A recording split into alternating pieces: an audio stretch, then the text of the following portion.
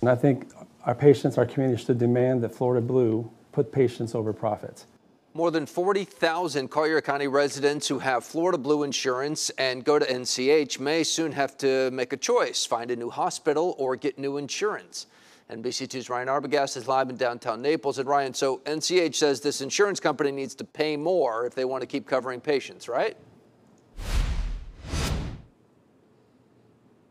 Peter, yeah, that's right. Florida Blue needs to pay more to cover patients' medical bills. Otherwise, NCH says they may drop them. Now the clock is ticking and the ball is in the insurance provider's court.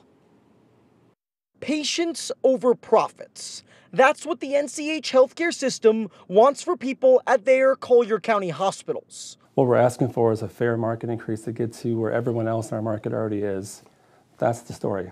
NCH Chief Operating Officer John Kling is one of the men at the negotiating table, frustrated with Florida Blue on the inability to find middle ground so the popular insurance provider can stay in Naples. And I think we started this conversation at the end of 2023, and unfortunately it took about 3 months for them to respond. NCH has been disappointed in the response from Florida Blue to date. According to public data, NCH gets paid 40% less from Florida Blue than other healthcare providers. That money, times 40,000 patients, plus the rising cost of inflation, salaries, medication, and labor, could put financial burden on the healthcare system in the long run. What's going to happen is continuity of care can be disrupted.